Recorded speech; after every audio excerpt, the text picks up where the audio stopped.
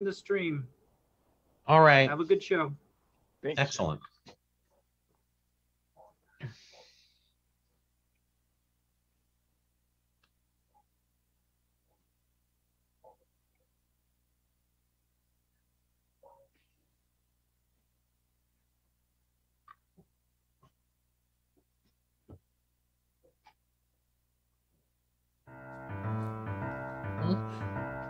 Beautiful. Happy trails, Tony Cook. This is your farewell tune. Happy trails, Tony Cook. Please come back real soon. Happy trails, Tony Cook. We'll all look at the moon. Who cares about the clouds when we're together? Oh, right, we can't see through that kind of weather. Happy trails, Tony Cook. We'll all look at the moon.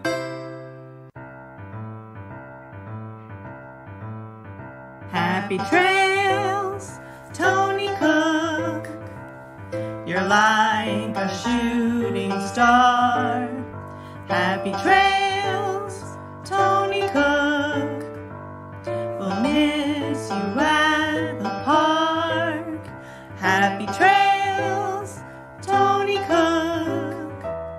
A viewmaster to all. You taught me star names, man, you really rock. Ha! Like Almitaka, Milamen, Mitaka. Happy trails, Tony Cook. We'll all look at the moon.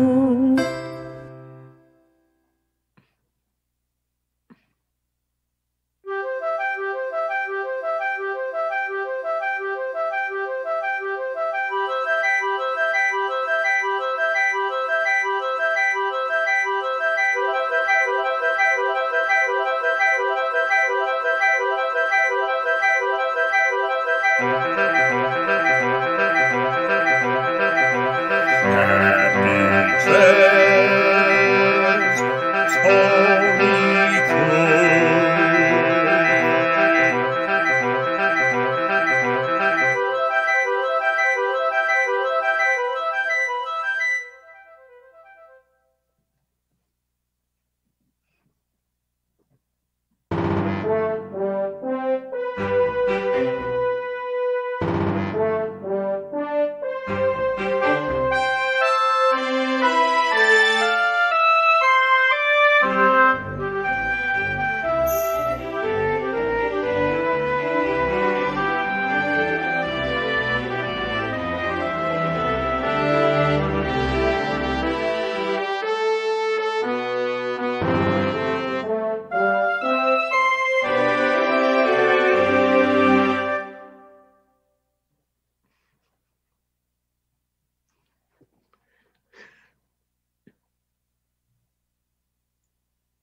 Well, ladies and gentlemen, I'm Dr. David Reitzel, and I'm happy to bring you to our, what month is it? Our February edition of All Space Considered. And that was our media information there, our social media information. Please sign up and follow. It is Friday, February 5th, 2021. And I'm going to back up. I don't want to go through our stories quite yet because I want to introduce our panel, first of all, of course. With us tonight is Patrick So, as always, and Anthony Cook is with us as well, which is fantastic. Hi, Tony. And a brand new, well, not so brand new, actually, I should say returning member to All Space Considered, Chris Butler. You were there for one of our earliest All Space Considereds that was 12 and a half, 13 years ago, whatever it was, but we welcome him back. And as you can see behind him, there is a Saturn V. That's a tip-off of what Chris might be bringing us tonight. But again, we are thrilled to be back. We did take January off. I think the first Friday was the 1st of January. So that was a holiday for all of us city employees. Of course, in December, we said goodbye to Laura and congratulated her. And tonight, we are here to honor Tony Cook and celebrate all his contributions and the wonderful work he's done with us at All Space Considered and Griffith Observatory as well. So as you know, All Space Considered does occur every first Friday of the month, and we are happy to do so. We're continuing along that tradition, and we bring you all sorts of space news. But I want to stop and thank the city of LA that makes Griffith Observatory possible for the public.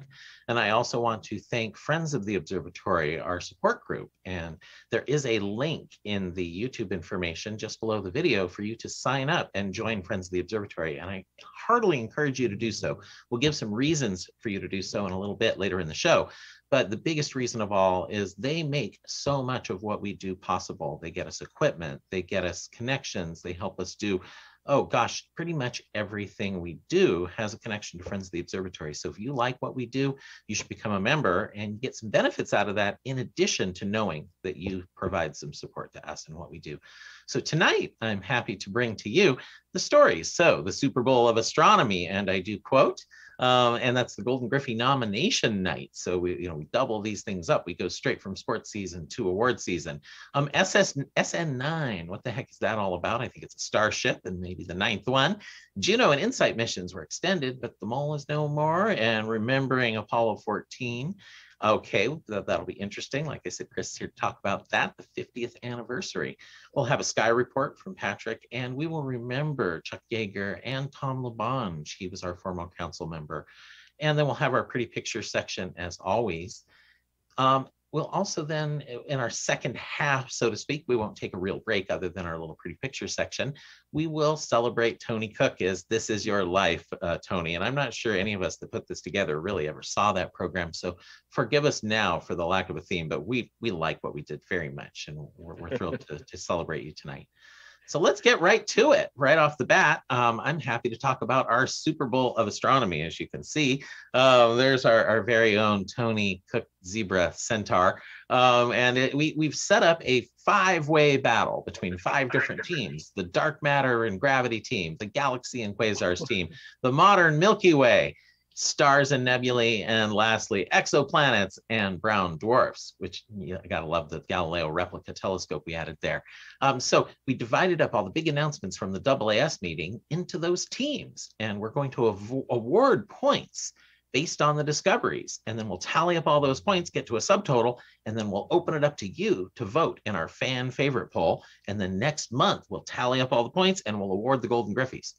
Are you confused? Well, here's Bill to tell you all about it. Ladies and gentlemen, girls and boys, science lovers around the globe, the 237th meeting of the American Astronomical Society has completed, and have we got some space news for you. This meeting is called by some, and I quote, the Super Bowl of astronomy. We've got globular clusters, exoplanets, quasars, magnetars. We've even got a triple galaxy collision. Wow! This Friday, February 5th, at All Space Considered, we'll tally up the points for each scientific touchdown, home run, three-pointer, hole-in-one, strike, spare, or wicket, and set the stage for you to vote and pick the final fan favorites. It's astronomical playoff season where you pick the winners. Excited? Confused? We're not surprised. We'll mix every metaphor we can find. After all, why would we want to stick to just one metaphor? So this month, root for your team in the AAS Super Bowl. Hear the latest Griffey buzz, and then in March, join us on the virtual red carpet to see the stars, the real stars, in the annual All Space Considered Golden Griffies. We kick it all off this Friday on February 5th, live at All Space Considered. Thank you. That's right. That's now. We're kicking it all off live. So we have our scoreboard in place, as you can see here. Griffith Observatory, the American Astronomical Society Super Bowl, and we welcome you to Griffith Park. First of all, we've got zeros across the board. So let's take a look at some of our scores. So first, news from the dark side. Dark matter and gravity team is up on our first day in the first inning. Globular clusters, which are large clusters of stars, hundreds of thousands to millions of them at a time, can be used to trace the dark matter in galaxies. And it turns out some of the most dwarf-like don't have very much dark matter. They scored 3 points for that result. Another result here, you can go in and use pulsars to measure the Milky Way's gravitational field. An incredible 3-point result. We gave them a field goal for that one as well. Next one, you can use, all right, around the Earth, you can search for the gravitational wave background We've all heard about colliding black holes, colliding pulsars, making gravitational waves. Well, there's just a background constant hum due to the ones that are sort of close, really long wavelength radiation. We gave them 6 points for this because they actually picked up a signal. They don't know what the signal is, but they picked one up, so they got a touchdown without the extra point. Moving along, this confusing result, this was the best I could show for you. There was not an easy picture. It seemed somewhat important because the galactic center has emission coming out of there that we don't fully understand what it is. And they went in and made models of it, but only 1 point because it wasn't easily explainable to the public, and yet it was a press release. So if you really love this one, maybe you'll give it some fan favorite points. So tallying up the points for the dark matter team, gravity team, 13 points in our first inning. Moving along into our next inning, there was a triple star system found in the Kepler survey. So a very interesting survey. It was a confirmation of the second planet Kepler ever saw. It's in a triple star system. So they got 3 points for confirming that exoplanet finally. Another exoplanet result. It's the first result of a giant planet transiting in the outer part of the solar system. So now it's 200 and some days it takes to orbit. I forget the exact number, but since it's the first big one they found that isn't super close to its star, we gave them 3 points for that. A 2-point result for a rocky planet around a 10 billion year old star. So a very, very old rocky planet. We gave them 2 points. That's a safety. Maybe it's a 2-point basket though. I don't know which. We need to think about this because this one's a 3-pointer. There was a sub-Neptune that can be turned into a super Earth. The idea of this is sub-Neptunes are planets that are like Neptune, but smaller. Sub-Neptune, go figure. If they're close to their star, that intense radiation over billions of years can blow away that atmosphere, leaving behind a super Earth. Now, is it going to look like Earth like they did in this picture? Probably not, but nonetheless, they got a 3-point bucket for that one. Tallying up the points for our exoplanet and brown dwarf team down at the bottom, the very bottom row, they got 11 points total in the second inning. Moving on to our third inning, 1 point for the Galaxy and Quasar team, where they saw a periodic nuclear transit. So there's a periodic transit going on, a signal that comes and goes, but it's periodic that they can see coming from the AGN down near the center of the black hole there. They got 1 point for that result because there are a lot of AGN. This result was seen by a team of citizen scientists, in fact, young ones, that saw the brightest galaxy in the redshift 5 range. And it's this arc you're seeing that looks like sort of a one-eyed smiley face. And they got a 2-point bucket for that one. Now, this is a X-ray source that doesn't give off much optical light at all. It's a heavily obscured quasar. And we gave them a 2-point score for that one. Lastly, the most distant quasar in the universe. Now, this quasar is when the universe was only 600 and some odd million years old. So very, very early, the black hole is so big that makes this literally millions of solar masses that how do you make them that big this early on? It actually confounds formation models a little bit. So we gave them 5 points for this. That's like an ace in tennis. So they get a five love going on out of that one. So mixing our metaphors here, we'll continue tallying up all the points for galaxies and quasars. They got a massive 10 points. So you might wonder about that 10 versus 13, 11. Don't worry, that was only the first galaxy session. They've got more points coming their way. Moving along into our next inning, we have an interesting story about symbiotic stars in the Apogee survey. So this is a white dwarf that's pulling material off of a red dwarf for 2 points. We have another interesting story about a new members in a stellar stream around the Milky Way. There are lots of streams. There are dwarf galaxies being torn apart by the gravity of the Milky Way. Well, this is a new stream that they're finding more stars for it. So they get a 3-point bucket. We awarded a 2-point basket for these folks that used the Galaxy Zoo 3D platform or citizen science crowdsourcing features in galaxies. And you can see in this galaxy, they identified the bar across the center of it. They identified some stars, and they're able to go in and automate a lot of the way you can determine what these shapes are and what these galaxies look like by having citizens go in and do it. So a 2-point bucket for everybody's efforts on that. Now, lastly, 2020, what a year. We are on Sky and taking data. What the heck are we talking about there? Well, it's the Sloan Digital Sky Survey 4 opening up to the Sloan Digital Sky Survey 5. It's one of the longest running sky surveys. covers the whole sky, and they made a couple of discoveries that they just show you on this. There's more discoveries than 2, obviously, but I gave them 1 point for the quasars and galaxy team and 1 point for the white dwarf team, and moved on from there, the stars team, because there's so many discoveries in this longitudinal sky survey. Like they like to say, it's the Energizer Bunny of sky surveys. It just keeps on going. It's been going forever. We tally up all those points, and as you can see, we awarded 3 to galaxies and quasars, 3 to the modern Milky Way, and 3 to stars and nebulae in that inning. So splitting the points up in inning 4, getting a little more exciting here in our Super Bowl of astronomy. Who's going to move on to the playoff round? That's the big question. Now, bursting magnetars, they were super clever. They decided to talk about this magnetar that's masquerading in the Sculptor galaxy. So they broke their discovery into several different press releases. And the first one just said, hey, we found this thing. 1 point for the find. 1 point for saying, is it a gamma ray bursting or is it a giant flare? We don't know which, but we're working on it, trying to figure it out. And they figured out it's actually a giant flare. So they get a point for proposing it and 3 points for saying it's a giant flare going on, a magnetar flaring. Now, what's neat about this is this flaring magnetar looks just like gamma ray bursts. So they think these mysterious gamma ray bursts that we say, these high energy, in fact, it's making my camera shake with so much energy coming from distant universe galaxies. So much energy comes from these, we can see them very, very far away. And they believe that one of the sources for these could be bursting magnetars. So we give them 5 points, another tennis score for coming up with that theory of what these gamma ray bursts are. And fast radio bursts. Actually, no, I take all that back. I've been misspeaking. It's not the gamma ray burst, it's the fast radio bursts that are explained by it. And of course, we've talked about fast radio bursts in the past. Much lower energy events, but they come from very, very far away. I realized I was just misspeaking, saying gamma ray burst instead of fast radio burst. So we've talked about those before. They've been mysterious for a long time. We give them 5 points for determining the source of those fast radio bursts is indeed these magnetar stars that are bursting. And then they wrote up a 1 point kind of a closing statement where they claimed they've solved the mystery of what these fast radio bursts were. So a total number of points there we award of 8 points to stars and nebulae and 3 points to galaxies and quasars, because that's how the points get divided up here, because it's magnetars bursting. It kind of fit both realms. They're stars, but they're also in distant galaxies. So that's where we gave our points. Moving along into the realm of galaxies and quasars, the second session.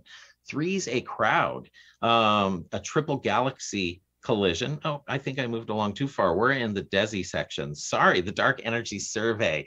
That's the image I'm seeing here. I was wondering, where did the three galaxies go?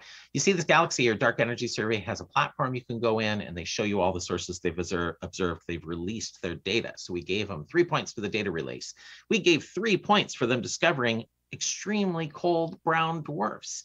Then we gave them, oh no, this is the strong gravitational lens, of course. I have to look at the actual slide of what's up there, of course. You're seeing gravitational lensing arcs around these blue sources. Here are our brown dwarfs around our Earth, 5 points for that discovery, nearby brown dwarfs. And then finally, black holes are everywhere. Now you might guess, again, dark energy survey, we awarded the points spread across our different contestants again. We gave 9 points to the galaxies and quasars, and we gave 5 for those brown dwarfs to the exoplanet and brown dwarf team. So looking at our scores now, as we're moving on, we're more than halfway done here with inning 6 finished. Into the 7th inning, we've got our leader, the galaxies and quasars, with an astounding lead of 25 points. The next nearest is our exoplanet and brown dwarfs at 16. Moving right along into our exciting 7th inning. Here's where we finally have, okay, well, I no longer have control over the PowerPoint as my team viewer session's expired. So if Chris, could you take that over for a second, and then I'll load it once I go there. So I'll just tell you to forward the slide. So we can see our triple galaxies there that have merged. 3's a crowd, galaxy collisions, 3 of them colliding. What does that mean? And what does it mean for black hole accretion? We went ahead and awarded some points for that, and I can't quite see what they are, but hey, it'll all make sense when we get there. Moving on to the next slide, if you can advance it for me.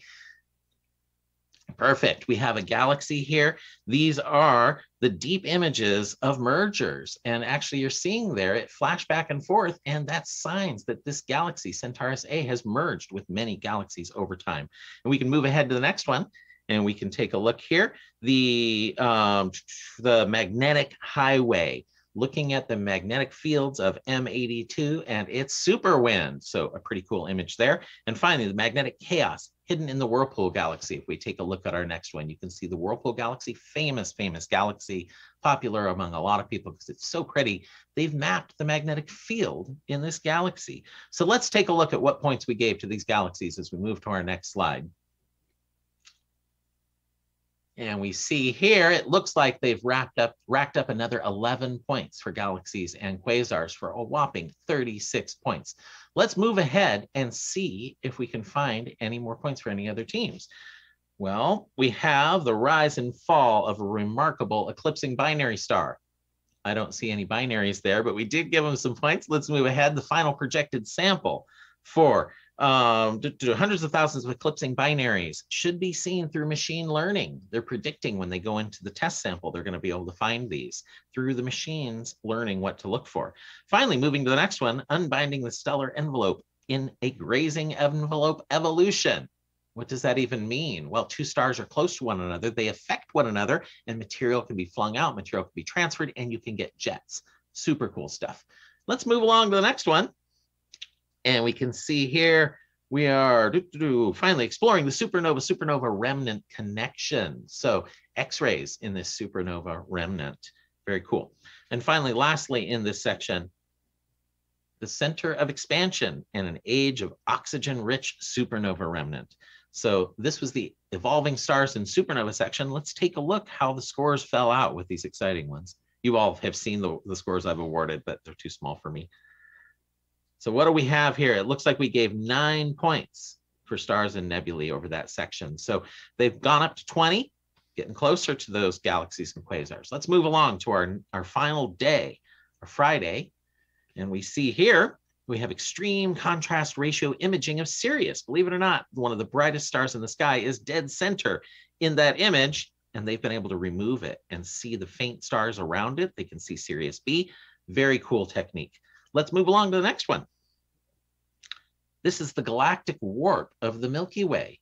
They were able to go in and by flipping this image side to side, you can see how the disk of the Milky Way is actually warped. So a pretty neat technique to get some points for that team. Let's move ahead to the next image. Here we're investigating a new stellar association in the galactic disk called Theia 456. What does it mean? Is it real? Well, vote some points. Maybe you can hear more about it next month if you vote for them in the fan favorite. So let's take a look at our last modern Milky Way section. All stories about our Milky Way. Here's one about the defensive halo blocking an incoming gas cloud. This is a story that, of course, Lord Danley would have been very fond of, gas being added under our galaxy. So what's this story all about? I do wonder. So let's move ahead and see what points we scored for our modern Milky Way. It looks like we awarded 15 points. So the modern Milky Way finally gets 18 points to their score. Let's take a look at our very last 10th inning here, our last session that was on Friday of the Astronomical Super Bowl. Our first story, scientists explain a jet pointing the wrong way. Now, jets do come out of AGN, out of these black holes as material falls in. Some of it gets accelerated and shot out, usually perpendicular to a disk. This one was pointing the wrong way. Well, why? Maybe vote them some fan points and you might hear about it next month. Let's move on to the next one. This is the Butterfly Nebula. They went in, gorgeous image.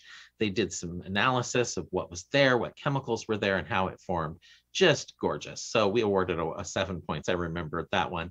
And finally, we end up our whole double S of astronomy, the Super Bowl, with the Jewel Bug Nebula, another planetary nebula as these stars shed off their outer layers as a large star dies, a star like the sun, makes these beautiful things called planetary nebulae. Well, they went in and investigated where the chemicals were, how the outflows happened.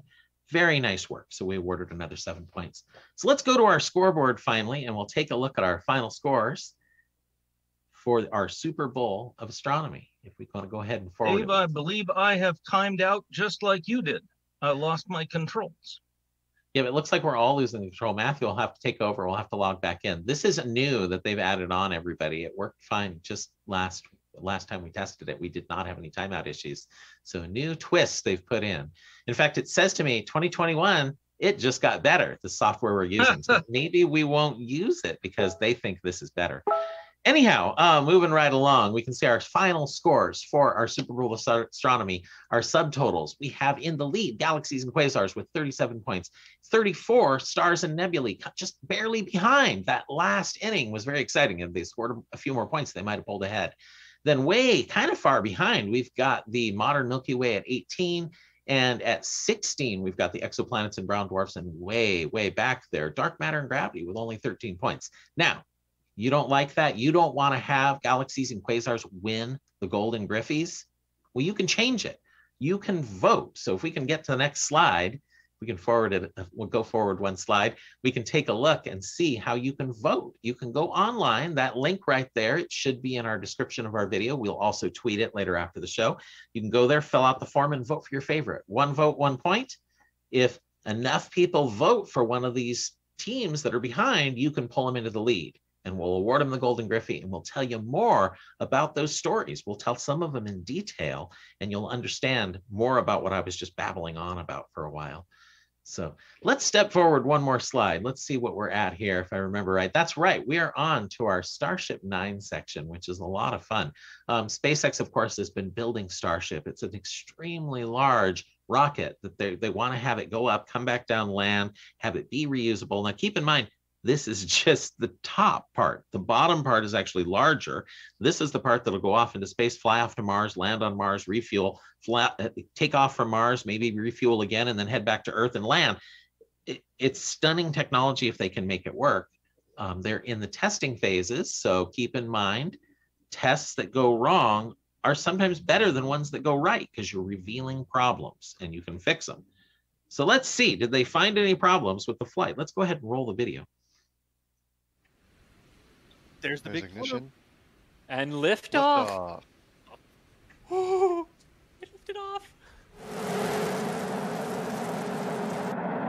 LOX tank, we're beginning to flip to horizontal. And the white cloud, the plume you were seeing was intentional. There's a liquid oxygen dump. We've now transitioned to horizontal. Amazing. Look at the ice. Oh, there we go. There we go. There we go. There we go. And the flip looks like they lost a piece there.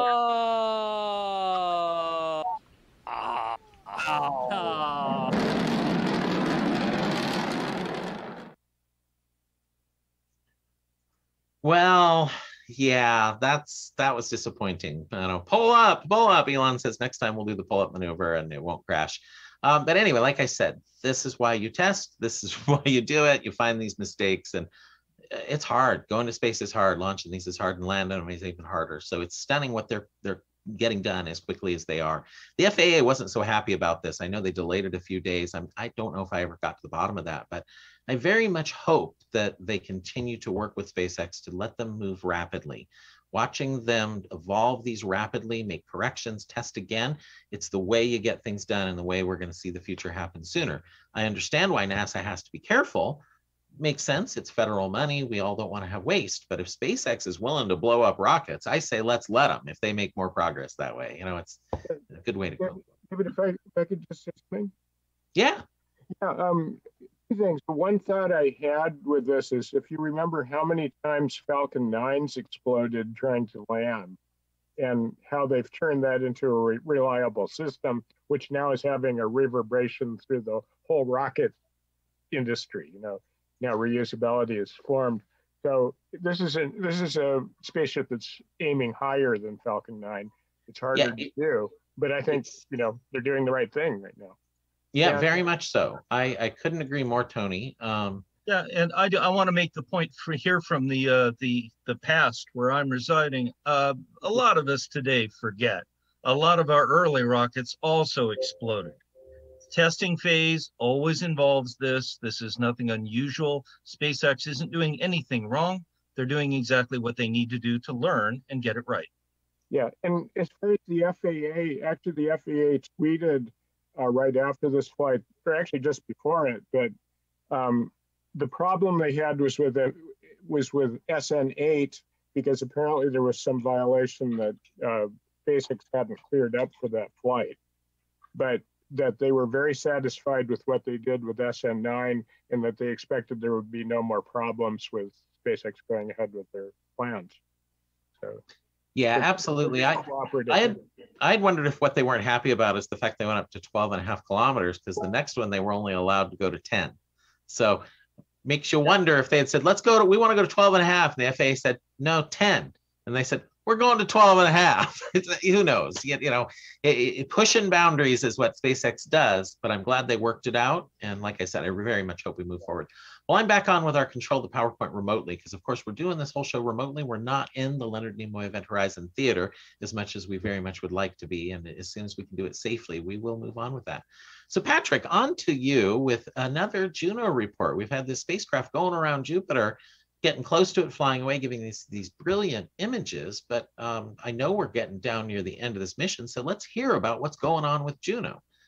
Yeah, there's some really good news with the Juno mission to Jupiter.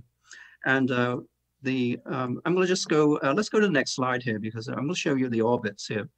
This is all the orbits shown in blue that Juno has as it goes around Jupiter. It goes from 4 million miles from Jupiter to a very close point called a perigove, where it's only a mere 2,600 miles above the cloud tops of Jupiter.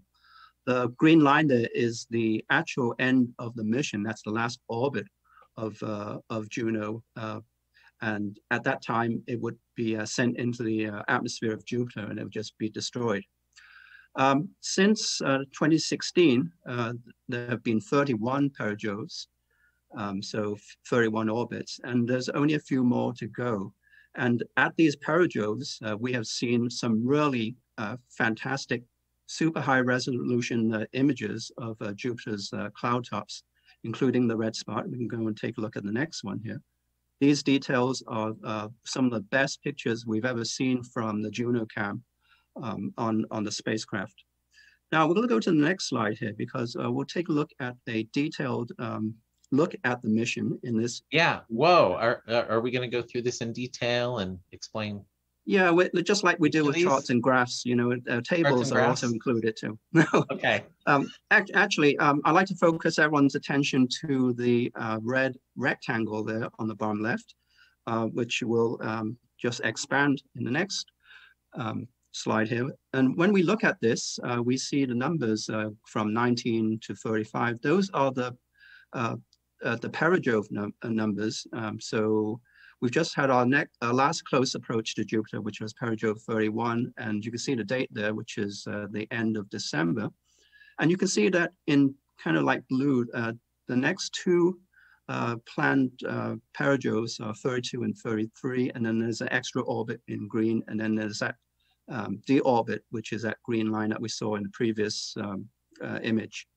So that would take place in July, and that would be the end of the mission. But the good news is that NASA has decided to extend the mission for another until 2025. So for another 4 years, which is really great. And if we look at the next slide, we can see the extra orbits that will happen after 35. And these are going to be really interesting. In the blue, we can see the perigoves 34 to 45. And one of them in the earlier perigoves, 34, will be, Juno will actually pass by the Galilean moon Ganymede. And in 45, it'll be Europa, and then 58 by time will be Io. So this is really exciting. We go to the next slide, we can see these Galilean moons that they will visit. On the left there is an orange yellow moon, which is Io. That will get 2 flybys of Juno. The icy moon Europa will be 3 flybys, and then there'll be 11 flybys of the moon Ganymede. And that is it. Unfortunately, the moon on the right there, which is Callisto, does not get a pass. Sorry, Callisto. So, yeah, it's because it's out of range of Juno's orbits, and it's actually the furthest moon of the Galilean moons from Jupiter. Now, this is very interesting because the data gathered by Juno of these moons will pave the mission, will actually pave the way for future missions. Europa Clipper, which is a mission to study the subsurface ocean of Europa, will launch sometime in 2025. And then the other mission, which is going to be launching next year, is called JUICE, which stands for Jupiter Icy Moon Explorer. And this spacecraft will visit Ganymede, Callisto, and Europa.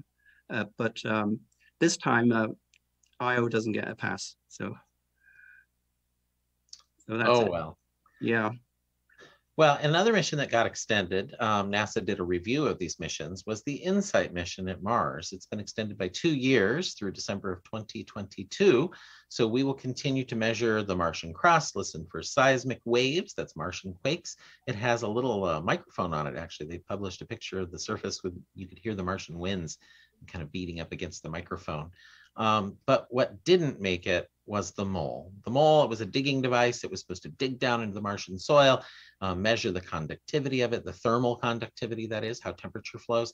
It could never get a grip, so to speak. You know, come on, mole, get a grip. And it just couldn't do it. The dirt, the sand there just is too slick, it seems. It was supposed to pound its way down, hold on to the dirt as it lifted upwards, pound its way down. And instead, it just kind of kept wiggling back upwards. So the mole they gave up on, they're not going to waste any more effort on it. Very sad. But they did learn something about Mars nonetheless, that not all Mars soil is alike. It's a little bit of a mystery why this soil didn't behave like other Martian soils. They didn't just assume this would work. They based it off of the experiments and measurements we've made across Mars at our other landing sites. So something still to be learned here, a little bit of a mystery, but InSight will continue for a couple of years. So Chris, off to you again. Thank you so much for joining us here. And your first mission on your return is to tell us all about Apollo 14. You know, of course, we've been celebrating the 50th anniversary of the Apollo missions. Before pandemic, before we went home, before retirements are hitting us, we had a whole very active plan about celebrating these each in large ways. Well, we had to scale back a little bit until I realized we had Chris Butler with us. He is an artist extraordinaire. Many of the planetarium shows you've seen in our own Samuel Ocean Planetarium have artwork. In fact, much of it is done by Chris Butler. Much of the stuff you see in other programming we do has his fingerprints on it. If you've been to our galleries in our museum portion here at our observatory, a lot of his work is there too. So we are just thrilled to have the other side of his expertise, which is, you know, being able to speak and being able to tell the public what's going on. So what happened at Apollo 14? We know that 13 is the one that didn't make it so well, and 14, I take it, did. So to you, Chris, take it over. Well, thanks a lot, Dave.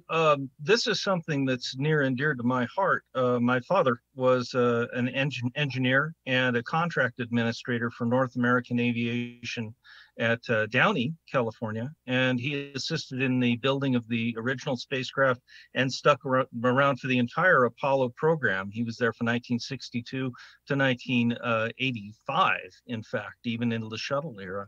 And so for me, I learned a lot about the Apollo program in the old days and got a chance to meet lots of the flight crews and hear some inside stories. I will be sharing at least one of those. As regards Apollo 14, there are a lot of untold stories, and there are a lot of missions that people don't know as much about. Apollo 11 is famous because they landed the first time and they got some samples and so on. But a lot of people don't know that all the first flights of Apollo were test flights to see if the hardware worked, to see if we could do the basic things. And Apollo 11 was not a science mission. It was a test of the lunar module to see if it could land on the moon safely and the crew could be returned to Earth. And that worked. Of course, they got some samples while they were there. The next mission, Apollo 12, was also a test flight in a lot of ways because they had to test if the Apollo system could land you where the scientists really wanted to go, not just someplace, but someplace in particular. So they didn't land at a high-profile science target. They landed next to a robotic space probe, Surveyor 3, that had landed on the moon before and proved Apollo could go where you really want to go. It was the next flight that was going to be the first real hardcore science flight, a top level objective that the scientists really wanted. And that would have been where our story starts, on Apollo 13. Apollo 13 is the flight before Apollo 14. In a lot of ways, Apollo 14 is famous for being the one after the close call on Apollo 13. In fact, the crew of Apollo 14 was supposed to be the crew of Apollo 13. Alan Shepard, Edgar Mitchell, and Stu Russo. You see in the picture there, Stu's the redhead. Al is in the back. He's the commander. And walking on the moon with Al will be Ed Mitchell there. They were originally slated to be on the crew of Apollo 13, but because of some delays and some extra training that this crew received, they got bumped to Apollo 14, a decision that obviously they were pretty happy about later. So it falls to these guys to be the recovery mission after Apollo 13. 13, as you may know if you've seen the film and everything else, is a flight where the service module, that's the part right behind the cone-shaped part where the astronauts fly, it suffered an explosion between the Earth and the moon. The hydrogen-oxygen fuel cells that generated electric power, there was a short circuit, there was an explosion, and the crew had to limp home. They didn't get to land on the moon. It was a very close call, but they did get them back home. Now, Apollo 14's astronauts weren't on board, but that doesn't mean they weren't involved. In fact, this is in mission control during the Apollo 13 accident. You're seeing lots of astronauts there hunched over trying to be helpful. Well, seated right in the front is Alan Shepard, the commander of Apollo 14. Right behind him, that's Ed Mitchell, the lunar module pilot from Apollo 14. So they tried to be helpful during this accident, but of course the main thing for them, they wanted to make sure it didn't happen to them. Their spacecraft, which was the next command service module down the line, it was modified extensively to prevent the kinds of problems that happened on Apollo 13. Apollo 13's command service module was called Odyssey, if you may remember. This one was called Kitty Hawk. The lunar lander for the Apollo 14 mission was named Antares, which happens to be one of my favorite stars. January 31st, 1971 was the 50th, or was the launch of Apollo 14. We just had the anniversary there. So we had a delay of about a year, and Apollo 14 got us back into the business. Of course, everyone breathed a big sigh of relief when they got into orbit, fired the engines, and headed off towards the moon, leaving Earth orbit.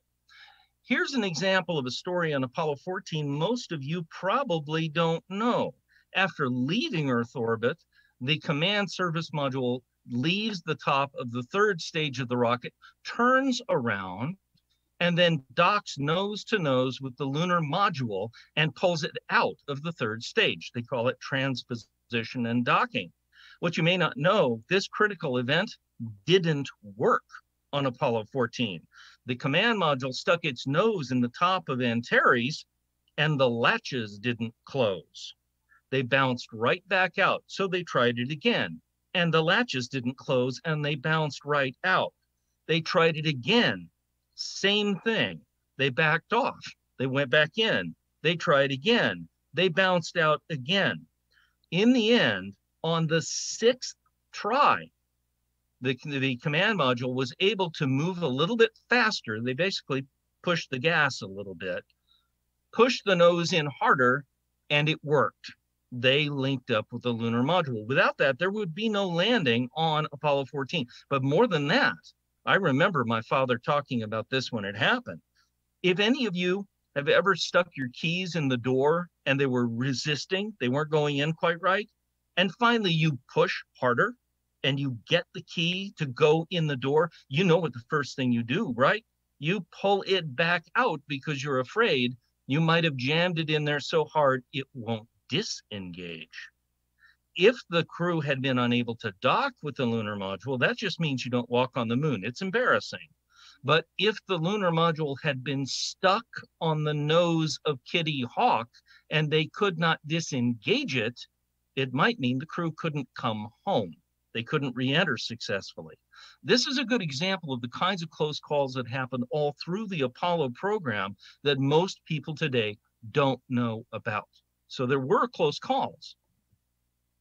The place they were going for the first real science mission was the same place Apollo 13 was supposed to go but couldn't land at. It's a place called Fra Mauro.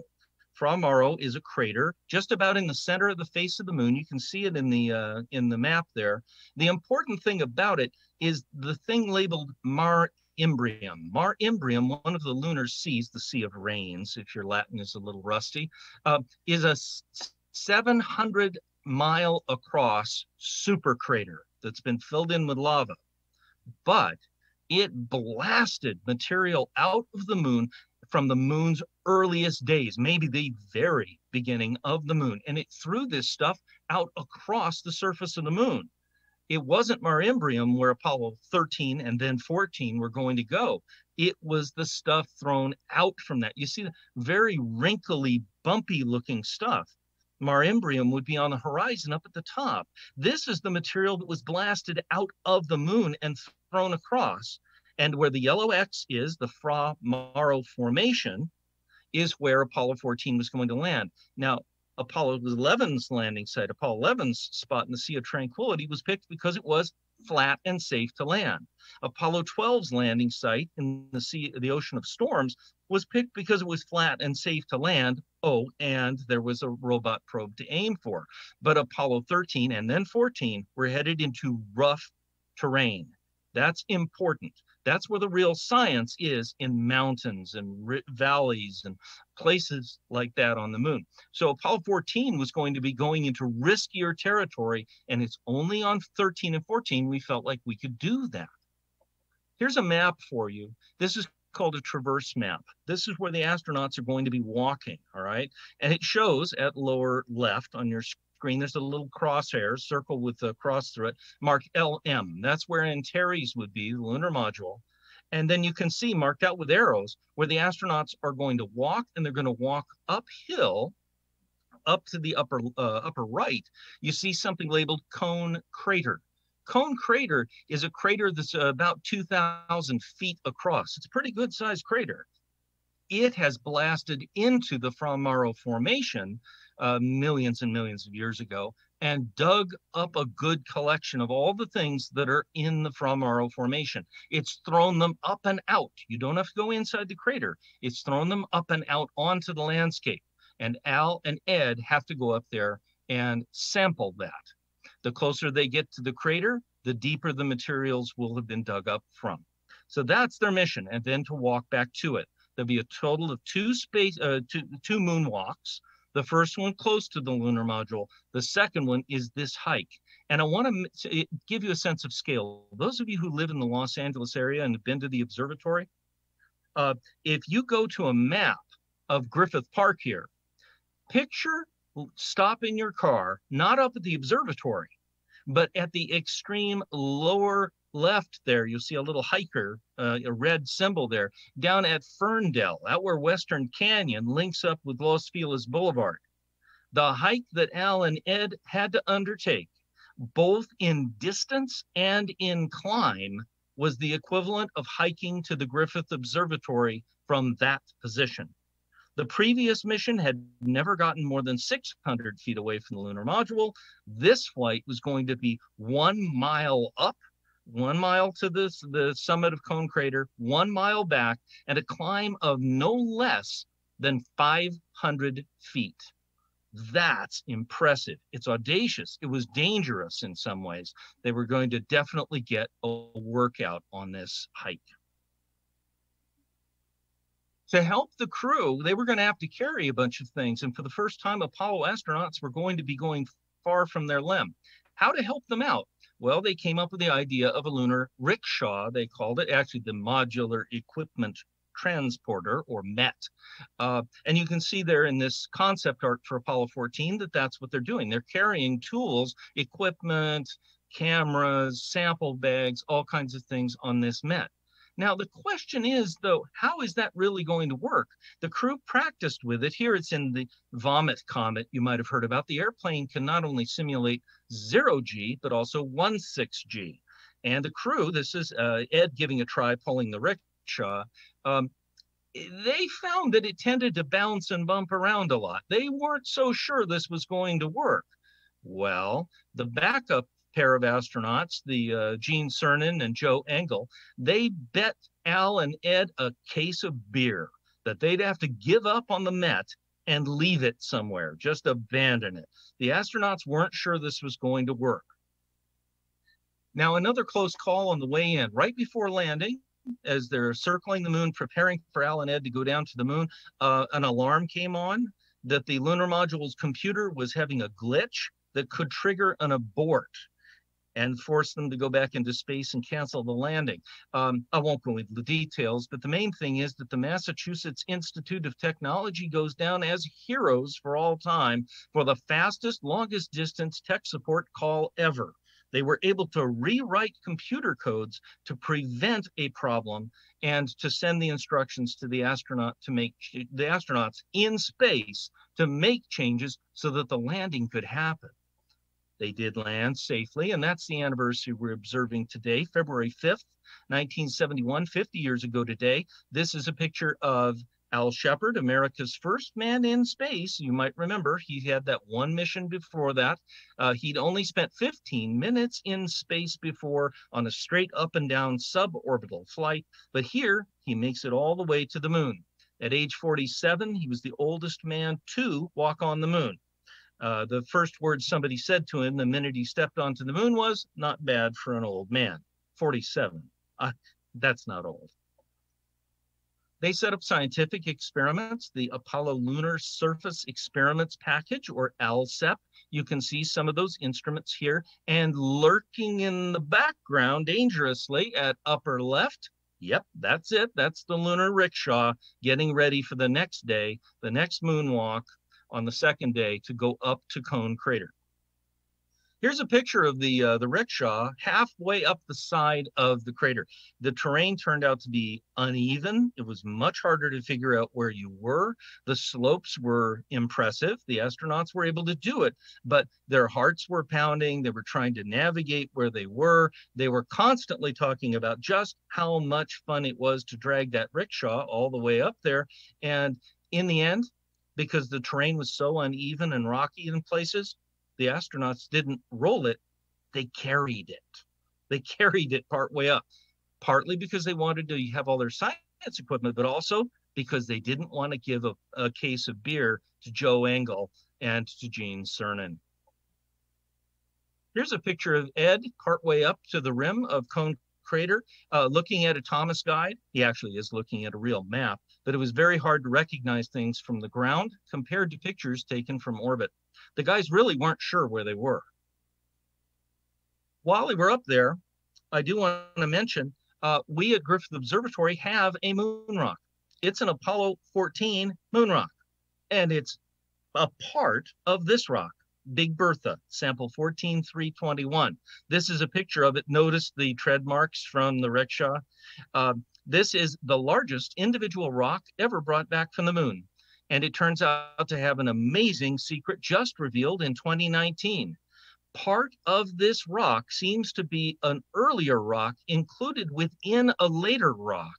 And this small section of rock doesn't seem to be from the moon at all. It seems to be from the Earth. It is the only one of its kind that's ever been identified, because it's composed of granite and types of zircon crystals. Zircon, yeah. It seems to be terrestrial, meaning that 4 billion years ago, a fragment of the Earth's crust was blown into space by some kind of a giant impact in our planet's infancy, blown into space and landed on the moon, was incorporated inside other lunar rocks, and was waiting up there for Al and Ed to find. Not only is it the only Earth meteorite ever found on another planet so far, it's also the oldest Earth rock ever recovered. That's an interesting science result. Well, the boys were up at the top, somewhere near the lip of Cone Crater. They wanted to look into it. They couldn't tell where it was. This is a rock called Saddle Rock. And you can see there's a hammer and some other things lying on the rock. The guys are sitting there panting. Al Shepard's heart rate was at 150 beats a minute. And mission control finally said, just knock it off. I'm sure you're close. The samples will tell us all we need to know. But the question in their minds is how close? How close did we really get? Well, today we know. This is a picture taken from the Lunar Reconnaissance Orbiter just a couple of years ago. And if you look very carefully, you can see, for example, near the lunar module down at the LM at the lower left, you can see the dark streaks of the astronauts' footprints. Cone Crater is there at upper left, and the V arrow points to Saddle Rock. They were only about 100 feet from the edge of the crater. It turns out it really doesn't make much difference to the science, but it still was a disappointment. The thing that most people know, people remember about Apollo 14, apart from it being the one after 13, is that Alan Shepard, seen here, screen center, very slightly to the right, is swinging a long geology tool that has a genuine 6-iron on the end of it, and he hit 2 golf balls on the moon. Now, he claimed they went, as he said, miles and miles and miles. But looking at photographs taken after the moonwalks from the lunar module before they left, we've been able to spot the golf balls, and the answer is about 40 feet for the first ball and 120 feet for the second ball. A little astro exaggeration. The crew did come home safely, which is, well, probably part of the reason most people have never heard of Apollo 14. It was a successful mission. It brought back a lot of lunar samples, and it ticked a lot of boxes. What were we able to do? First, Apollo 14 demonstrated that the changes, the corrective actions after Apollo 13 provided a safe ride. So that was good. We fixed those difficulties. It was the first exploration of a key lunar science site that the scientists had picked. They deployed lunar science experiments on the surface. They tested that modular equipment transport. We didn't bring one the next time. We brought the 4-wheel lunar car, the LRV, which is a much better way to bring your stuff with you. We returned 94.35 pounds of lunar samples, including that amazing one that turns out to be from Earth. And it was the first demonstration of lunar golfing. So that's the mission of Alan Shepard, Stuart Roosa, and Edgar Mitchell, America's 3rd lunar landing, but of course not the end. And we'll be observing more of those anniversaries as we go, because there are more missions yet ahead. Anyway, there's a little primer for you. I hope that was helpful. And thank you for your time and attention. Yeah, that was great, Chris. Thank you very much. It's fascinating to know that our very own moon rock came from a larger rock that had a chunk of Earth rock in it. And I like to say, it's not a moon rock, it's cubic zirconia. So anyway, it has zircon. That's right. Chris, do you remember much from that flight? I remember bits of it. The dominant memory that I had, I guess I was about 6 years old. I was watching the walk up to Cone Crater and listening to the astronauts' voices, and I was becoming concerned. I remember asking my father, is this okay? Are they okay? Because they seemed confused and lost and stressed, and they were huffing and puffing. I was getting frightened as a child. I didn't really understand what was going on. My father said, I remember he said, I think it's okay. I think it's okay. And as a kid, I remember that was a scary thing to hear Dad say. Yeah, for sure. Well, thank you, Chris. Welcome back to All Space Considered. A wonderful first report on your return. So Patrick, on to you and our February sky report. Yes. What's up in the sky? Yeah, we're going to return to this picture here in the middle of the sky report. But on the theme of the moon, let's go to the next slide here. You can see the moon as a 4-day-old crescent on the 15th, around about 7 o'clock over in the southwest. And if you're a moon watcher and you come back the next night at the same time, we can see that it moves. The moon moves roughly about 12 degrees each night across the sky. And actually it has a velocity of 2,300 miles per hour. So imagine that. Let's go to the next slide as we see it's fast approaching another planet. And this planet, of course, is Mars. And let's go to the next slide here. On the 18th, the moon will be positioned right below Mars. And this, as you look at Mars on that night with the moon below it, this is actually a special day for Mars, because earlier on in that day, the Perseverance rover will be landing on the surface of Mars. And this would be a really, momentous moment, and another in the history of the exploration of Mars. So let's go back to the next slide here. And as you gaze upon Mars, Mars will be roughly about 205 million kilometers from the Earth. And the signal from that rover would take about 11 minutes to reach the Earth. Now, what else is in the sky? Well, if we look over just to the south or to the left of Mars and the moon, there is a constellation called Orion. And if you're starting out learning the sky, this is a really good one to learn. Orion is easily recognized by its 3 stars in a row. It's Orion Hunter, so this is a Hunter's belt. There are also 2 stars above Orion's belt, as we see in the next slide, Betelgeuse and Bellatrix. Betelgeuse, as you recall, was kind of faint and dim last year. Now it's brightened up to its normal brightness. Below Orion's belt are 2 other stars, Saiph and Rigel, which is a brilliant blue star. Now take a look at this pattern here and notice the lines that join it. If you were to go out into the real sky, and we'll take a look here, we'll come to back to that picture. Here's Orion. See if you can recognize it by joining the lines between the stars. And there it is.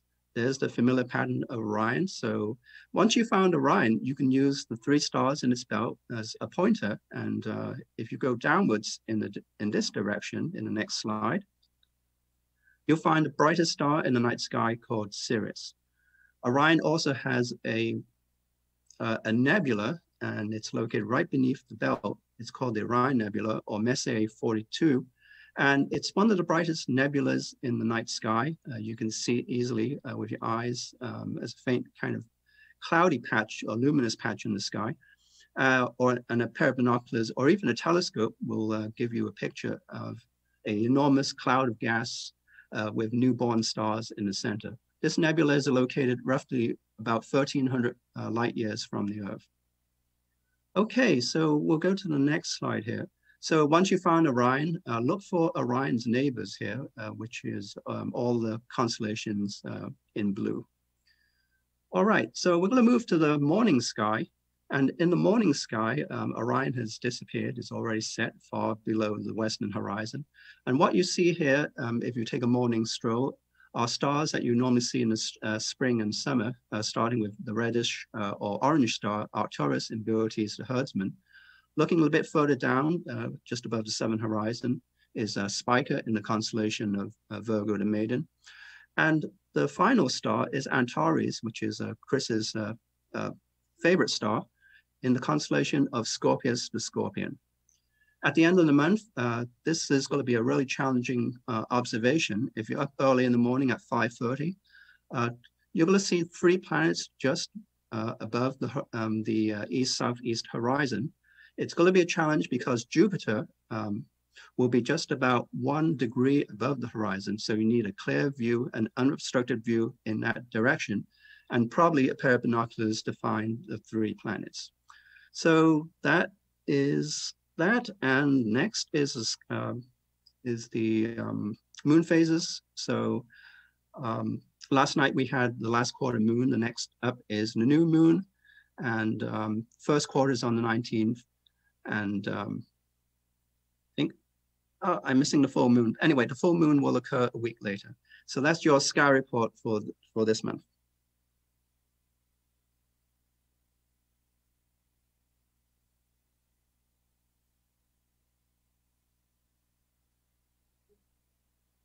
Muted. The mute symbols at me. So I'm muted, obviously, as they're being like, we can't hear you.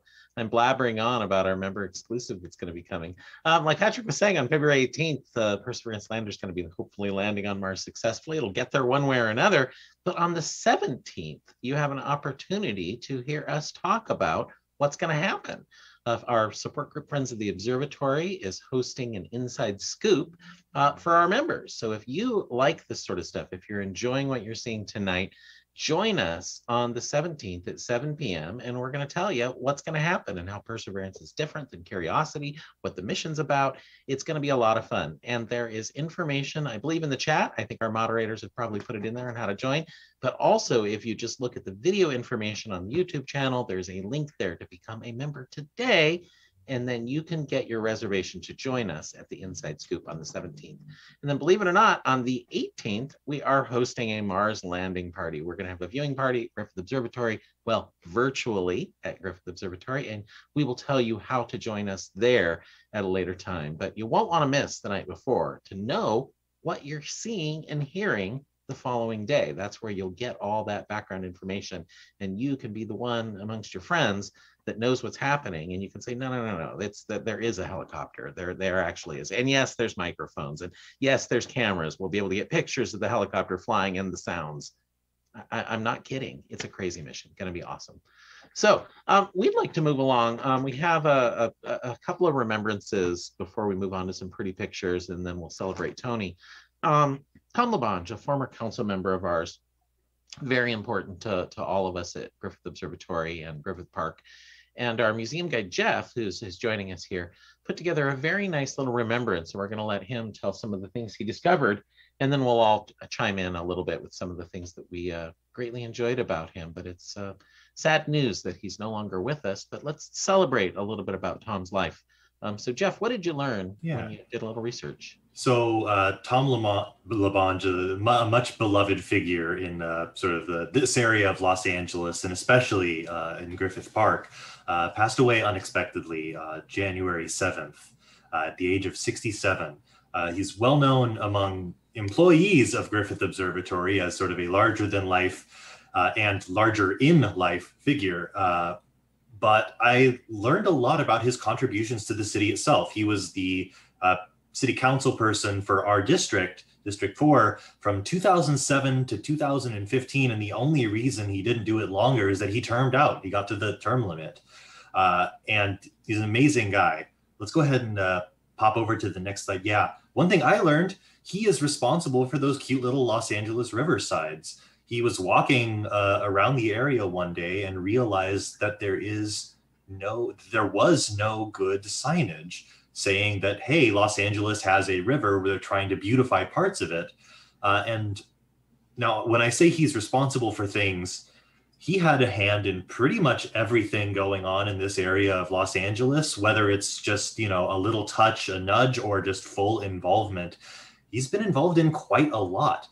He had a hand in identifying a good place for the satellite facility during Griffith Observatory's renovation. He had a hand in the 100-acre expansion of Griffith Park to include the Cahuenga Peak, where near the Hollywood sign. He had a hand in, he's always been a prominent sort of proponent of seismic safety, earthquake safety as well. And it's not just these sort of policy Los Angeles decisions that he's been a part of. It's also been a very personal part of our park as well.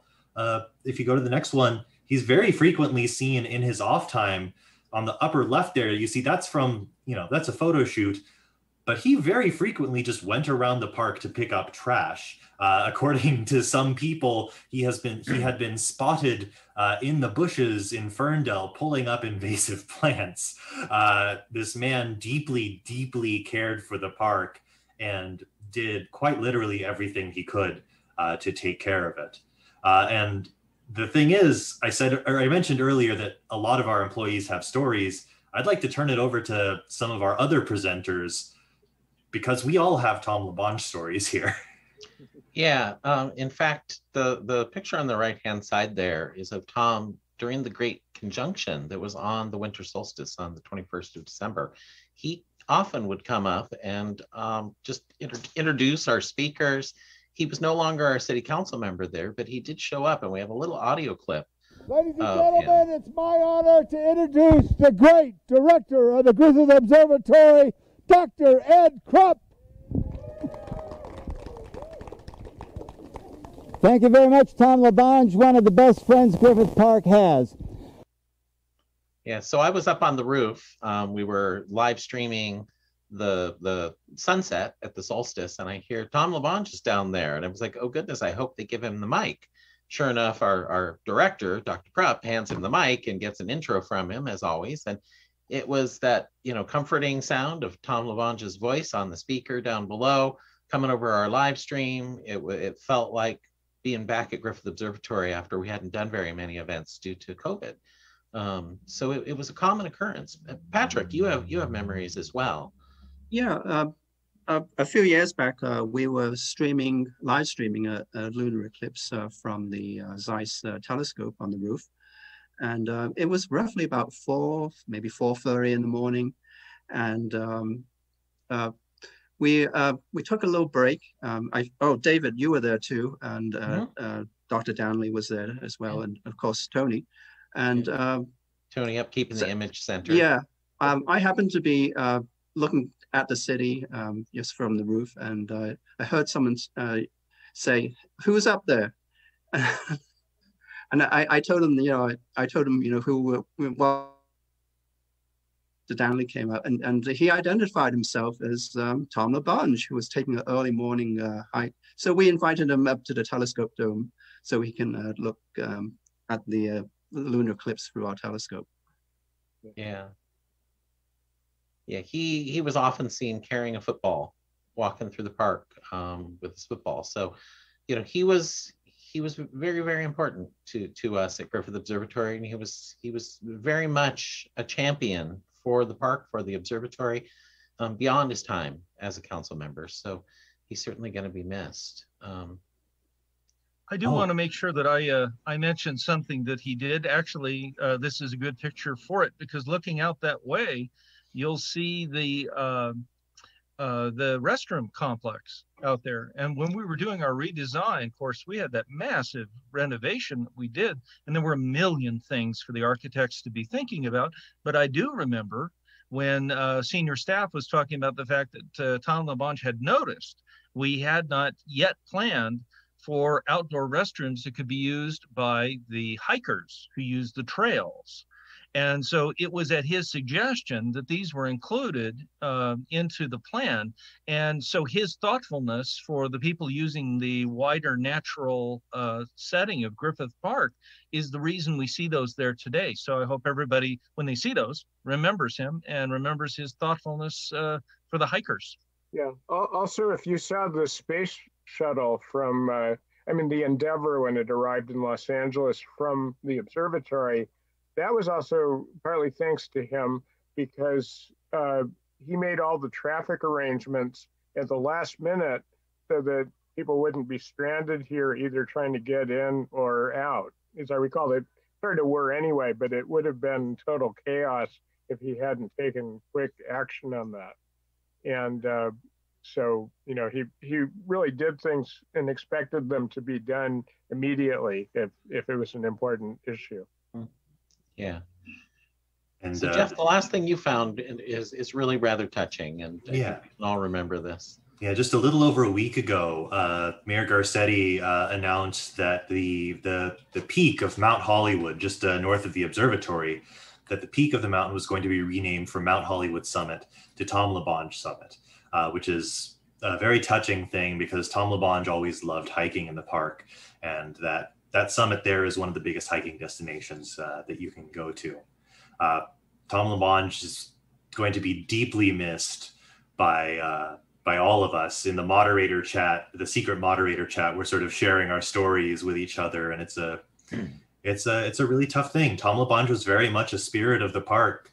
I just want to close it out by saying that, if half of our elected officials were half as good as this man, then the world would have a lot less problems. Yeah, well, thank you, Jeff, for putting that together for us. We're all going to miss Tom LaBonge, and I know from Griffith Observatory, all of our staff had was very thankful we were doing this tonight, and is remembering Tom in the right way. So we do have one more remembrance we want to talk about, and Tony, you actually knew General Chuck Yeager, in terms of, at least you communicated a little bit with them via some social media, more than I think anybody else here did. So why don't you tell us about a little bit about why he's famous Sure. and what we should remember about Yeah, well, General Yeager? first of all, Chuck Yeager is certainly one of the most famous pilots, and one of the greatest test pilots ever. And I think he's a name that we all know. Just a little bit about him. He started flying during World War II. He signed up, immediately after Pearl Harbor, and worked as an aircraft mechanic. Then he got interested in flying, although he actually vomited on his first flight, as many people do. But he, went off to fight, trying to fight the Germans over France. He ended up being shot down in a Mustang. He hid, and he joined the French underground and worked his way back eventually so he could make his way to England. Now, usually in World War II, you've done your duty if you've done that, and you especially wouldn't be sent back to the same place because, if you knew about the French underground, you wouldn't survive, or you wouldn't want to survive being captured again. So, but he didn't care. He actually went directly to General Eisenhower and insisted on being put back. And he said, whatever I knew about the French underground is out of date by now, because they changed things so quickly that I don't have any valuable information. So he got put back in, and he became a great ace. He claimed the first jet he ever saw, he shot down because the Germans were testing jets, and he caught one. And so he was already quite a renowned flyer by that time. But then he went back to Muroc Air Base here in California, which got changed later to Edwards Air Force Base, the name, I mean, and started testing planes like crazy. And one of the big projects was trying to fly faster than sound. For some reason, planes kept breaking up when they approached the sound barrier, or roughly 700 miles per hour. So it seemed like it was really a challenge to get through that. But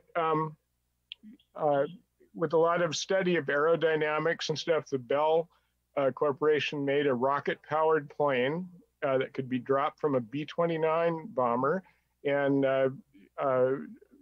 Yeager volunteered to sign up for this project and became the first to break the sound barrier on October 14th, 1947, which was also about the same month the Air Force became separate from the Army. So that was a great feat of the Air Force. Then he got into battles with rivals, I should say, with like the Navy over flying faster. The Navy broke the sound barrier at Mach 2, or twice the speed of sound. So he planned it so that the day that Scott Crossfield, the guy who made Mach 2, was honored, he broke that record just before the honor was given to the new fastest man on Earth, because he didn't want to fall behind. So he had a lot of rivalry with people, and he flew just about everything. About the only X-plane he didn't fly was the X-15. But he ended up training Air Force pilots to be astronauts. In 1962, he got put in charge of what's called the Aerospace Research Pilot School, the test pilot school at Edwards Air Force Base. The idea was the Air Force was going to make their own astronauts. And there was a contract actually with Griffith Observatory where those groups would come in 15 at a time, and 30 people per year would get star training from Clarence Clementshaw. And that went on until 1970. So although Yeager only taught there till about 1966. But anyway, so, he stayed very active that way. He didn't have a high opinion, actually, of astronauts. He thought their flights were too easy compared to flying a jet. So he had very famous comments about, flying in things left behind by chimpanzees and stuff. And so he didn't have a real great relationship with all astronauts, although he trained some of the best ones. And like Dave Scott, who's another person I correspond with quite a bit, was actually one of Chuck Yeager's favorite students. Now, we do have some footage here of him on a flight. You want to tell us a little bit about what went on in this? Yeah, I'll tell you briefly. This is connected with ARPS. This is a F-104 Starfighter, but it's been modified with a rocket engine. Chuck Yeager was going to try to make a new, jet altitude record of something like 21 miles, but he actually didn't go in quite the right course. The jet stalled and he had to eject out of it. And if you've seen the movie The Right Stuff, you know that his ejection seat actually bashed into his helmet and set his helmet on fire. He lost part of a finger and scorched his face. But he actually went through very painful treatment of actually having the scar tissue sanded as it was forming, and went through a couple months of agony, but it actually came out with almost no trace of any scarring, which is pretty amazing. 3 months after that accident, he shows up at Griffith Observatory, again, because of our connection with the students of his that we were teaching, and dedicated the new planetarium projector that replaced the original one that we had. So this is in March 1964, and you see Yeager in the center there. Standing to the right in the picture is Clarence Clemenshaw, and also the head of the Recreation and Parks, whose last name was Fredrickson, looking up at this new projector, which Yeager told the first audience of it, it'll never fly. Very fair.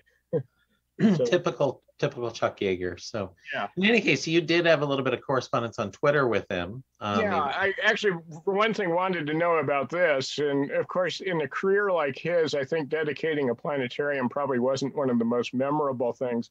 And he goes, yeah, I got to tell you, that was 60 some years ago, and one afternoon, and I just don't really remember that much about that particular thing. But he did certainly remember a lot of things, and he was great on Twitter. You didn't want to get into an argument with him on Twitter, because he could be very cutting in very few words, but it was always very fun to read his stuff. And he actually went out of that and then fought like in Vietnam and against India, I guess, with the Pakistanis or something. And when they captured pilots, Indian pilots in this case, they would go, "You're Chuck Yeager," and then the prisoners would want his autograph and stuff. So it's very funny, very funny. Well, thank you, Tony, for bringing us that remembrance of Chuck Yeager, a real American hero, certainly, and one of those Americans in the history books that larger than life, but in a way that was really who he was. You see these characters in films, but read his biography, Yeager, and also Tom Wolfe's The Right Stuff, which are both, different portraits of him. Yeah, absolutely. It's good stuff. And now we want to move on to our pretty picture section, and we're going to have Katie lead this pretty picture section, and it's pretty pictures with Katie tonight. So Katie, take it away and tell us what we're seeing here. Awesome. And by the way, Katie is one of our producers of the show. She's our lead producer, does a wonderful job making sure all of this stuff gets put together. So I just want to thank you officially mid-show here, Katie, for all the hard work and making this all possible. So take it away with all this pretty stuff we're going to see. Thanks. So here we have NASA APOD image. This is NGC 1316, called After Galaxies Collide. And we have a beautiful image of the Southern Cross over the Chilean volcano.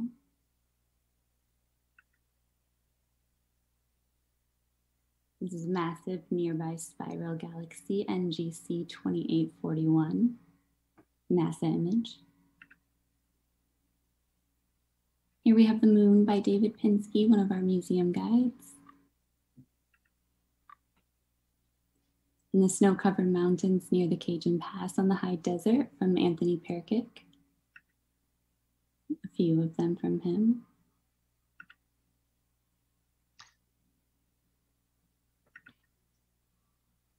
Sword of Orion from Anthony.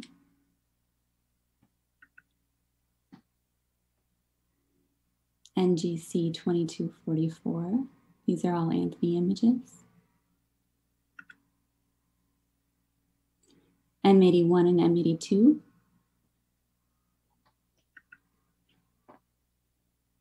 And then we have Griffith Observatory in Los Angeles from museum guide Jared Donkersley.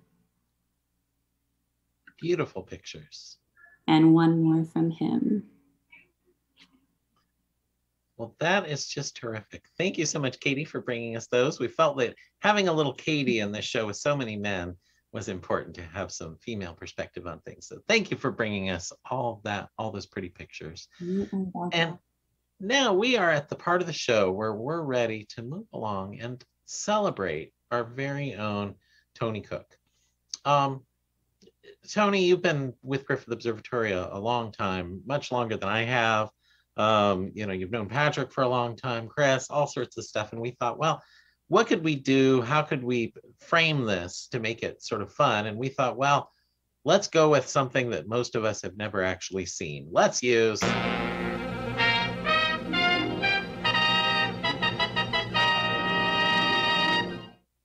This is your life, Tony. So first of all, it started all the way back in 1935 when you attended the opening of Griffith Observatory. I think you took some pictures at it. So there's Tony standing off to the side in the background waiting for everything to happen. But seriously, of course, to really see Tony's contributions, besides that little joke, we need to take our own size telescope, point it into the sky, and look back in time. Of course, the light waves have been leaving the Earth, traveling off into space. So we're going to peer ahead and take a look. What do we see here? Well, we see Doge in the UFO.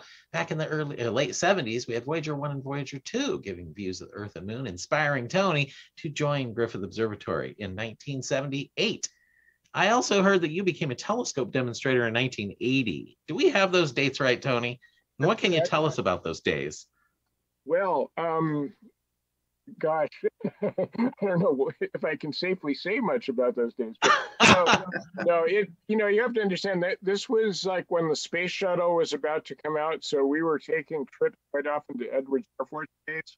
And like when the Enterprise was stationed there, we got to crawl all under the 747 and around the space shuttle. And we were trading trips there for laserium shows with the NASA staff because they didn't have much entertainment out there. Oh, really? I'm sure. So are you thinking they can't fire me? Is that the reason you're telling the story? It was actually a perk that we had back then as being a guide, is you could, as long as you arranged it with your supervisor, you could have guests to the shows. So we pushed that as far as we could, I think, with who we offered shows to.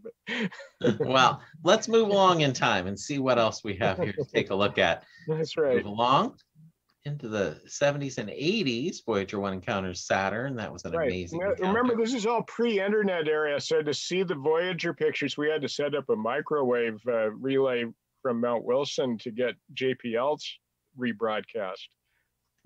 Yeah, amazing. Now, what about Halley's Comet coming back in 86? Well, oh gosh. Now this we showed all the way from the end of October 1985 until May 1986.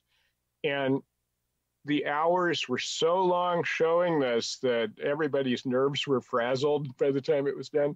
But one of the things, so many people came up to the observatory to see it. Well, I took my trip to Australia then, and the headlines in the papers were the lines at Griffith Observatory to see Halley's Comet. I could not get away from Griffith Observatory, even in Australia. It was on the news. It was, McDonald's in Australia had a menu where you could win a trip to Los Angeles to see the famous Halley's Comet, even though it was much better in Australia. So, Tony, you I know that in the past that you've shared a story about Halley's Comet on your flight to Australia. Oh yeah, well, even long before Halley's Comet came, I was thinking, it's going to be really low in the south. So how could you see it? And I was thinking, an airliner would give you a view even when it was close to the sun because your altitude and the darker sky and stuff.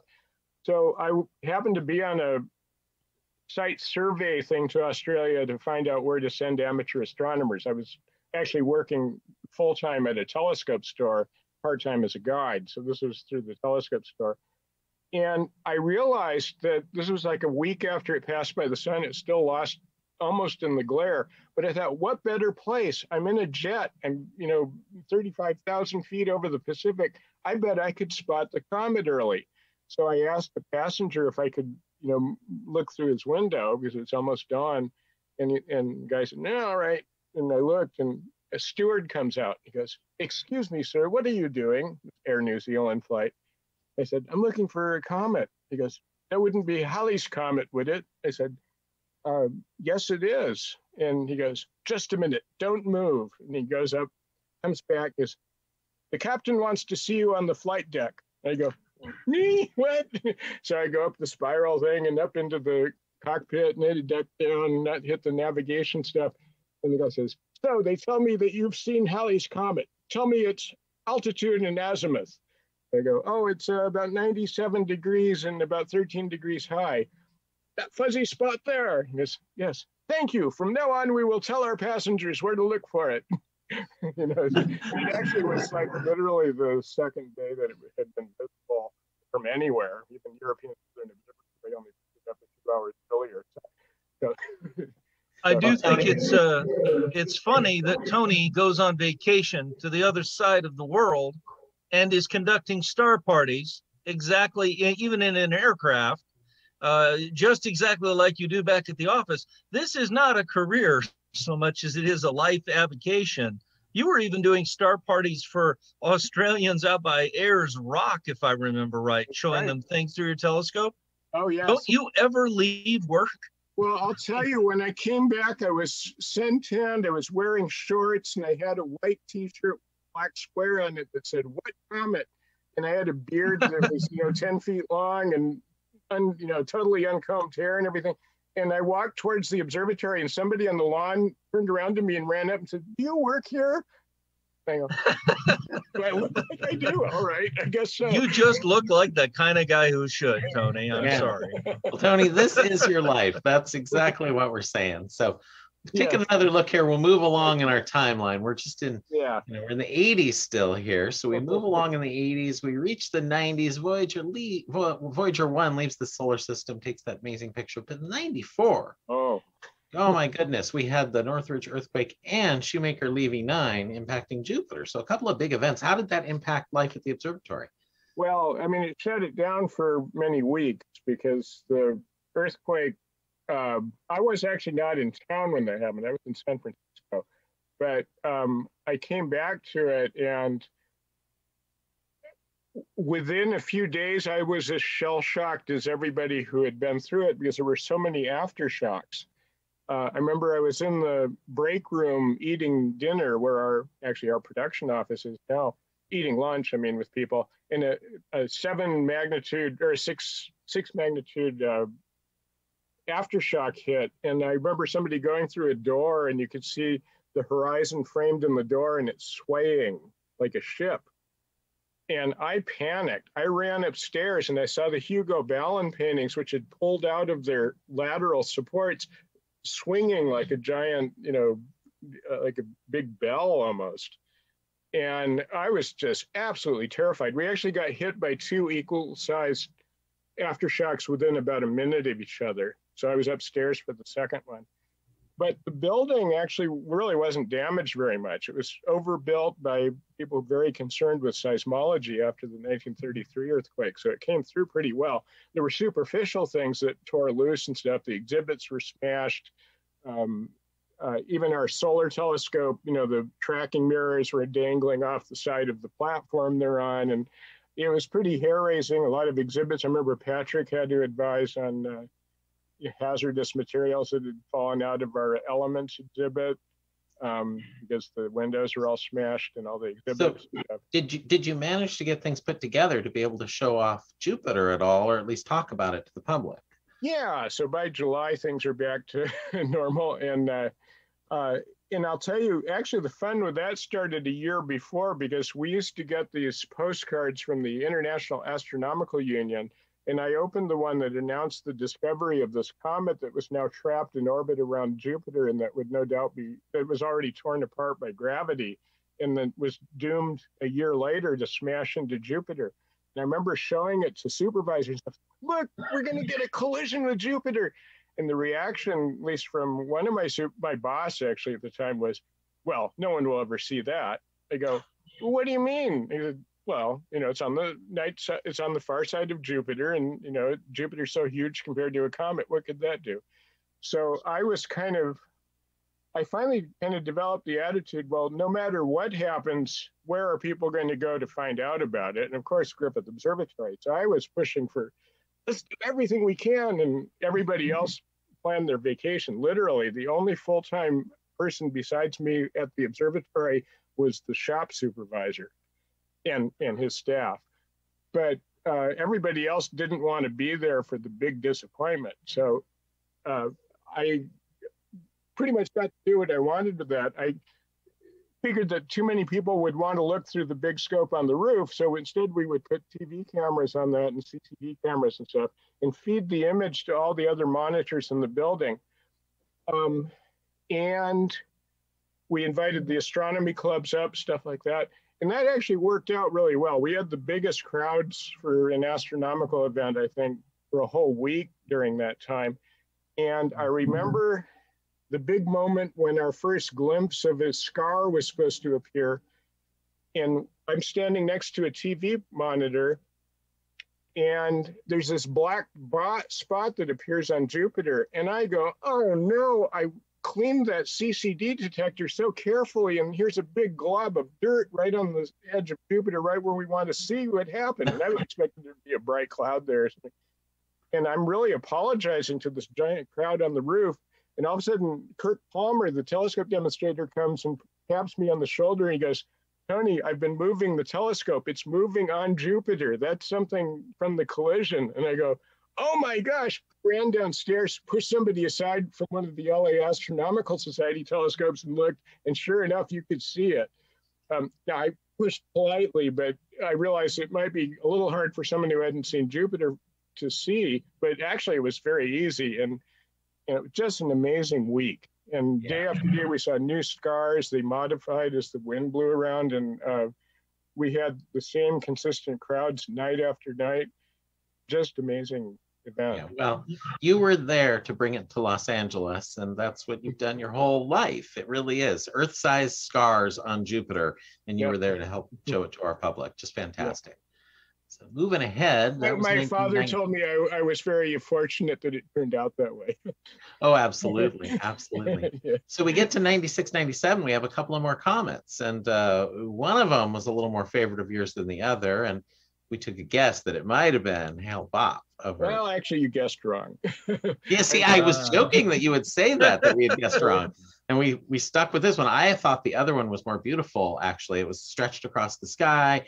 It was wispy. It was gorgeous. Hale-Bopp was small and bright, and it was easily seen.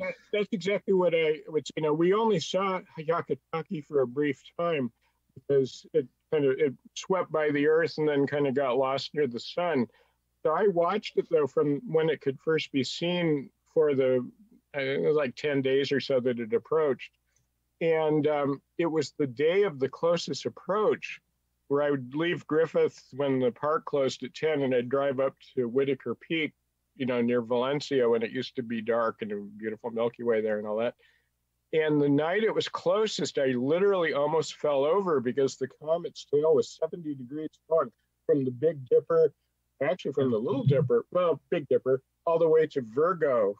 Just one little streak of tail, but just enormous in the sky.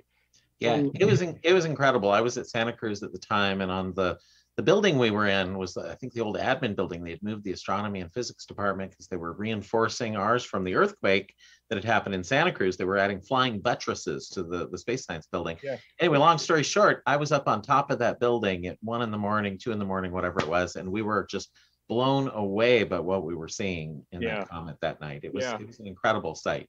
And, but Hale-Bopp is the one a lot of people remember, and that's the one we zoomed up on as the bright one. But let's move along. That one I took my honeymoon in Paris. Oh, okay. Well, good choice there. So we've got the renovation began in 2002. Mars was its closest in 60,000 years. Finally, Griffith Observatory reopens, and we debuted All Space Considered in 2008. We had our diamond anniversary. We're moving along past a lot of stuff here. and the final shuttle mission in 2011, a transit of Venus, and in 2012, that amazing Endeavour flyover that was just incredible. That you said, we mentioned that Tom LaBonge made that Endeavour possible by, helping get people in and out of the park. If you look how crowded that hilltop is. But Tony, what are your memories of these things? The last shuttle flight and seeing the shuttle, was that an emotional time for you to see the shuttle end that way? Well, it was emotional. Now, I had seen the shuttle many times at Edwards, but this actually seemed more like a funeral to me than actually something to celebrate. Because it was probably, an unflyable space shuttle. It had been gutted and it was going to go to a museum. So it was exciting, of course, to see it over the observatory, and that was a great honor to Griffith Observatory. That was very intentional because there is a connection with NASA and Los Angeles, Griffith Observatory, and the Science Center. It's very deep. So now I'm going to claim a tiny bit of credit, though. When I heard that Endeavour was going to fly into Los Angeles, I called people I knew at Edwards Air Force Base at the then Dryden Flight Center. And I said, have you considered where you're going to be flying the 747? And they said, well, of course, we can't release, classified information like that, especially in this era. And I said, okay, well, whatever your plans are, please keep Griffith Observatory in mind, because that's where people go in the city to see stuff in the sky. And no matter where you fly it, that's where people are going to go. I said, well, okay, we'll take that into consideration, but of course we can't reveal this information. Then the next day I get a call from the same person. He said, we're going to be sending 2 NASA people to your building to practice photographing a jet flyover that we've arranged. And it happened to be the same day that Neil Armstrong died, but these 2, a T-38 and another plane came over and practiced the route that they were going to take with the 747. And then those same photographers, we helped work with the Rangers to get them positioned to take pictures like this. This may even be theirs, I'm not sure, but they were throughout the park in different places getting pictures, and in the air shooting the observatory from next to the 747. So. Yeah, it was an incredible day, and yeah. I did not know your connection to that, but that's just fascinating. Although I think I see myself on the roof there over on the right-hand side. That's right. Well, we had radios, and I remember from a hilltop I was sort of on the other side of the park, but I asked if you could have the guides open the domes, I remember. Yeah, you wanted them rotated and opened, and we did. Yeah, I just thought it would make a better picture than having it. Yeah, it looks really nice indeed. Yeah, Tony and I were up on that hill, looking down at the observatory. Yeah. Yeah. My favorite comment was actually from one of our All Space Considered regular members who looked at everything going on. And he says, I think when the Gemini program ended, there was nothing like this going on. Yeah, very funny. So moving along, we take a look here. Voyager 1 enters interstellar space, but which time was that is the ongoing joke, of course. There's different hours. We flew by Pluto. We finally got a view of it. And then, of course, the Apollo Golden Moon celebration, where you contributed so much. So many of your models were on display. So much of what we showed was there. When did you first get interested in model making? Was it a driving force in your interest in spacecraft? Well, it helped. I'm not a great model maker. I know that. Well, but I've always used them because they're educational to me. Like, right. Well, I don't know. You're pretty fantastic. Did you start back in the day, back in the 60s even? Oh, yeah. Yeah, that's right. I remember that model cover now. Exactly. When you were on the cover, when you had a beard. But no, in all seriousness, though, Tony's models were a key component to our Apollo celebration, our Apollo 11 celebration. We had them on display in the depths of space. The public very much enjoyed all your hard work and your efforts, and they were beautiful in those cases, and they were lit, and especially the large, Apollo, the Saturn V model was really spectacular to see. That's right. Well, that one actually belongs to the observatory. That was we got for that celebration, and actually, as I've been going in to clean out stuff, I've been adding a few decals that I left off it earlier. So But so that one will be around for other celebrations. Well, fantastic. Well, thank you for putting that together for us and having it be there. So moving along a little bit here, take a look. Of course, All Space Considered Remote debuted. And finally, we return to space with American Hardware to Space. So you got to see that. And, you know, we're going to miss you, Tony. We really were. Your contributions to Griffith Observatory Space and Science. You're not done contributing, I know. You will probably become one of our many volunteers. We hope to see you on our star parties and further along. But we did more. We like to think about what we've done. And I think I click it one more time here, and we'll see. Of course, there you are at our I think it was one of our transits you were looking at it out on the front lawn, of course, helping people observe on the roof. And of course, with our own curator, Laura Danley, we streamed so many events from our dome.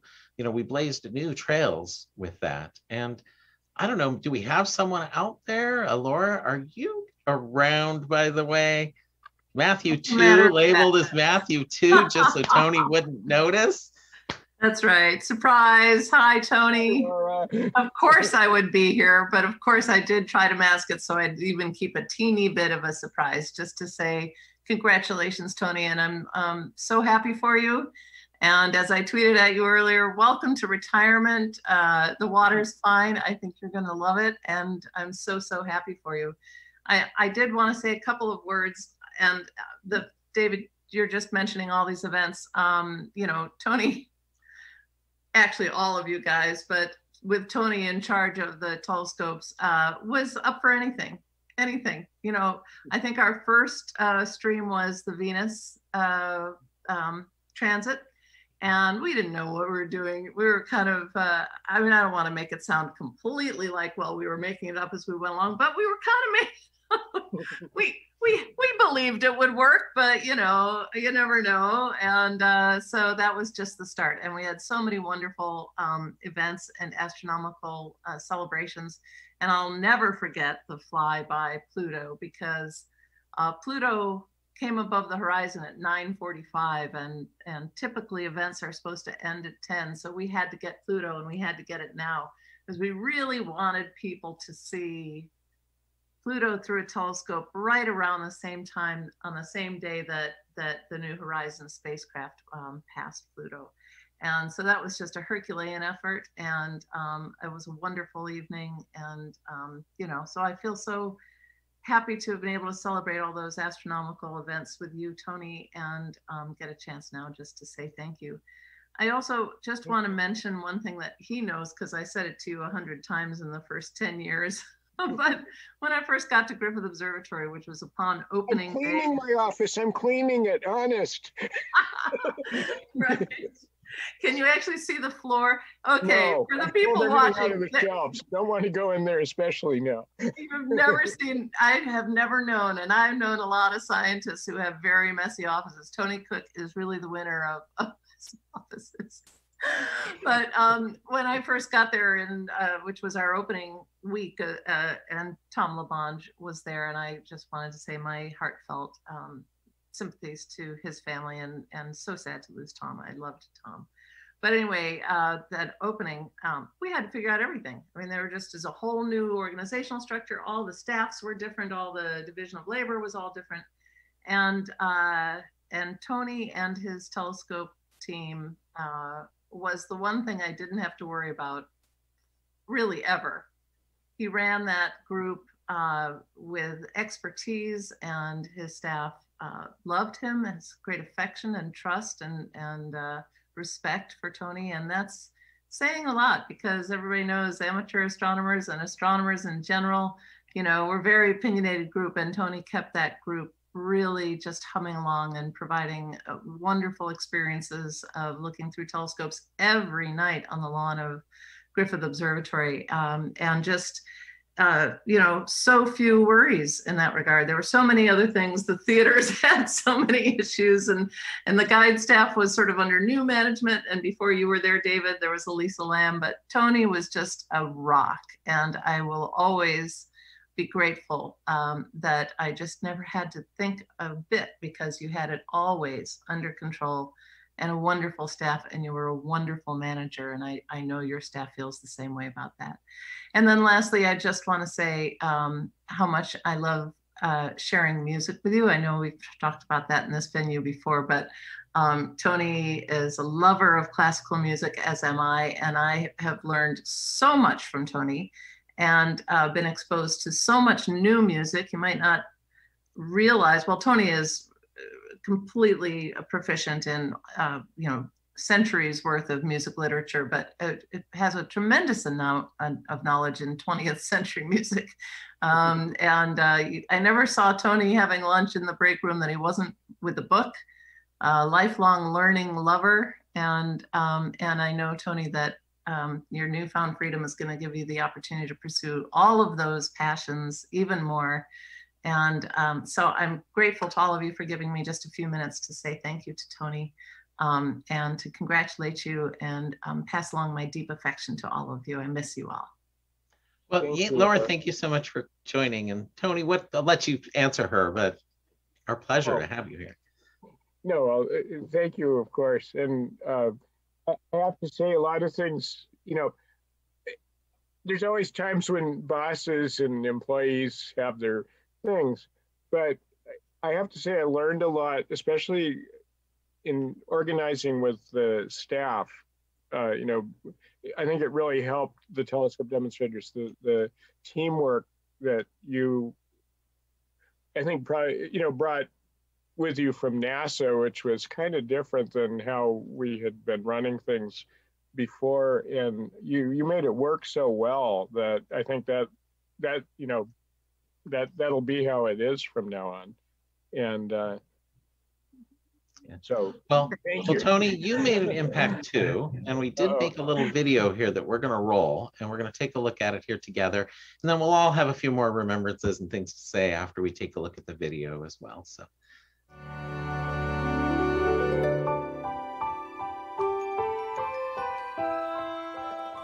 How many people saw our April eclipse on the internet? Oh yeah, did anybody see it online? I see a couple people, yeah. But our total count was like... Oh, about 20 million. Yeah. We had about 20 million people watching our feed, so let's Don't not screw up. I know, exactly. Maybe I'll focus it this time. Yeah. Right. Yeah, there's a meteor shower, and that's the Lyrid meteor shower. You mean the Lyrids? Lyrid. Are you calling me a liar? And then the scene got a little bit better, but you really could barely make out any of the shadows. In contrast, this is what Hubble saw. So, yeah, they should put telescopes in space. Yeah, that would be a good idea. The biggest event this month is summer, which will start on the 21st at 3:51 in the morning, so be sure to set your 1930s alarm clocks. Throughout the date of the 10th, it's not going to change its distance very much, center to center. But how about here in Los Angeles, the true center of the universe? Now, NASA created this view of what it would be like here. However, you can't come here at 4:05 in the morning. The park doesn't open till 5, so please don't try to come up here because you won't be able to see it very well. You won't be able to get here to see it. Also, the Milky Way is so beautiful from here at that time. Dun, dun, dun. Okay, now, as you might remember, yeah, what does it mean? It actually is meaningless, but... Here's a little tweet, and you can tweet. And we also have a bunch of vids now on YouTube, so we are just the hippest. And we hope that you'll follow us, tweet us, follow us, I don't know what I even, no, you don't friend, I don't know what you do. You do things, you watch us, and it's great. Wait till she finds out about MySpace. Our opening story is about the Rosetta spacecraft, which is actually a European spacecraft, going to a comet called Comet P67. Churyumov-Gerasimenko, or something like that. Oh, something like that. I thought you had it. All right. I think I do. See that alien face right there? Oh yeah, there's all kinds of neat faces. I think this is made by a society of some sort. Okay, so here we go. How many of you have seen a Viewmaster? Okay, so quite a few. Back in the early 60s, that was the VR of its time. You know, it was a 3D slide thing. And one of the things they came out with was Man on the Moon. This came out in 1964. It was a study of what we pictured the Apollo program would be. All right, first of all, it would involve building a gigantic rocket. It would involve 2 spacecraft. One would land on the moon, the other would return the astronauts to the Earth. It would involve somebody stepping on the moon and probably planting the American flag there. It might even involve finding glowing jewels and even water on the moon. It would involve taking off from the moon. It might involve a spacewalk. It would involve coming back to the Earth at more than 25,000 miles per hour and surviving through the atmosphere. It would involve landing in the ocean and getting rescued. And finally, it would involve meeting the president and giving him glowing jewels and water from the moon. But anyway, my point in this is actually not to mock the Viewmaster slide set. Instead, it's actually to show that we actually very early on had a pretty clear picture of what was needed to get to the moon and what our plan was to do it.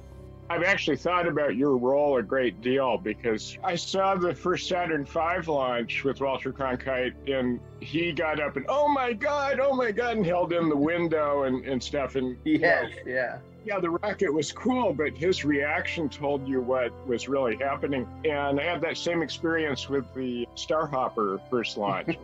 Oh, yes! Yes! Oh my God, it's actually flying! What is going to be our next story? Falcon Heavy. Just to bring you up to date on what Falcon Heavy is, SpaceX started with the Falcon rocket and decided there was really not much market for a kind of a tiny booster like that. So they went to the Falcon 9, which is like 9 of these put together into one booster, and began launching satellites and supply missions to the International Space Station. Then they developed the Falcon 9 so the first stage could land itself. And then they improved the engines with the idea that people might be riding this thing soon. That led to the current version, which is the Block 5 Falcon 9. And then if you put 3 of these together and do a little bit more fancy engineering, you end up with the Falcon Heavy, which is currently our largest booster, I mean the heaviest lift booster that exists right now. But other real important things are happening. Not again. Yes. Another supermoon. The people who observe comets carefully, even in the amateur world, are rather small in numbers. And I covered comets a lot for our Griffith Observer magazine. And I remember your colleague, Planji, when he was in high school, because he had a blog in Shanghai of his comet observations. And he was one of the few places on the internet where you could find comet information from amateurs. And also I remember you because I also covered the hunt for Halley's Comet starting in 1980. And you were on the team at Palomar that made the first image of Halley's Comet in 1982, back when, say, ragtimes were popular. What's exciting here is if you look very carefully, you can see a little bit of detail on EO. And I remember back in 1979, when I was working here back then too, Voyager was getting pictures like this as it was approaching Jupiter, and it was kind of the first time we saw that really intricate cloud detail and markings on the moons distinctly. So, and here you can see Chang'e 4 and Yutu-2, the rover. So how do we know that's not staged? That's true. NASA could be helping the Chinese fake a moon program. That's true. Yeah.